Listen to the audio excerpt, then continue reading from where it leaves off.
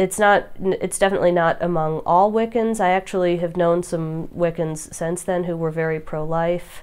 It's, as with any other religious group, there's diversity. There are Christians who believe abortion is totally morally okay, and obviously many Christians believe abortion is completely wrong.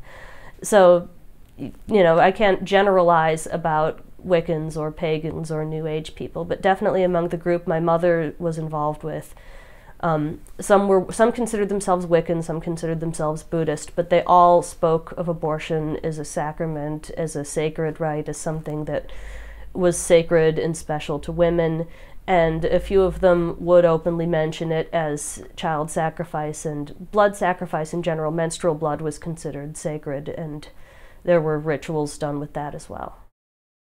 The basic purpose of it was to educate women in the menstrual extraction technique, which is a very crude form of early abortion. It can also be done on women who are not pregnant, just to not have to have periods. That's something, my mother wanted to have it done on me for that reason, because I had very difficult periods. She wanted to have me have menstrual extractions done, and I wouldn't do it. But in '92, they were worried that if George Bush got reelected and there was a Republican Congress, that there would be a lot of restrictions on abortion, that Roe versus Wade might even be overturned, and that the abortion industry might have to go underground. As it was before Roe versus Wade, there were a lot of women doing underground abortions. So they felt this was something that was important to teach and learn and practice on each other. So they had a party at our house, my mother and some of the women from the clinic and some of the women from her NOW chapter. She was vice president of our local NOW around that time. And so they came over and brought, it's mayonnaise jars and tubing and very crude suction pumps is how you do menstrual extraction. And other than that, it was sort of just like a party. I mean, my dad and I set up, you know, stock pots to boil the equipment in between uses, and I, you know, set up a table to serve drinks and hors d'oeuvres.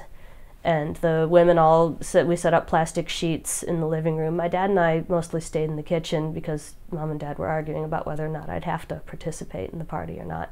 My dad eventually won, and he and I went out to dinner and a movie and didn't come back till late that night. But basically the women once they were all there, they all got naked. That was my big issue with it, is I was, you know, I was, how old, 13 at the time, and I didn't want to be naked in front of a bunch of people. I've always been kind of naturally conservative and modest about things, and I was freaked out at the thought of being naked in front of like a dozen women. But they all got naked and took turns doing the menstrual extraction procedure on each other. The jars started to, I remember the jars filling up with blood in the hallway. The jars would fill with blood and they'd get another jar. And they were saving the blood.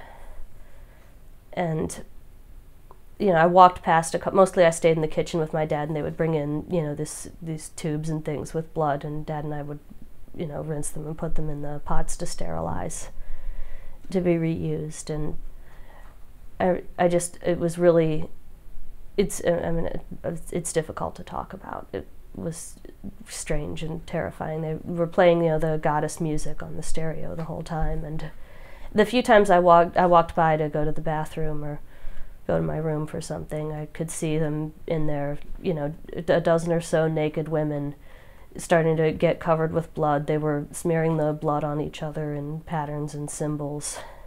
And mostly the blood was getting saved, and the, you know, clinic people took it with them when they left. And the next day, you know, when my dad and I got home, it was really late at night, and the bloody sheets were still everywhere. My mother had gone to bed, and we folded up all the bloody stuff, and we drove it to some like unlocked dumpster behind an office building and threw it in and drove away. We just kind of tried to put it out of our minds. My dad was still nominally Christian. He didn't go to church, but he still considered himself a Christian.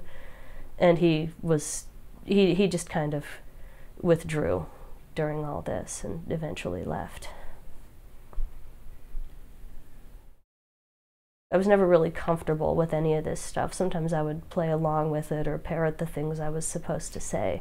Because, you know, you want to fit in with the adults in your life, and you want to, you know, children have an instinct to obey their parents, and it was really hard for me to go against my instinct to do what was right in order to obey.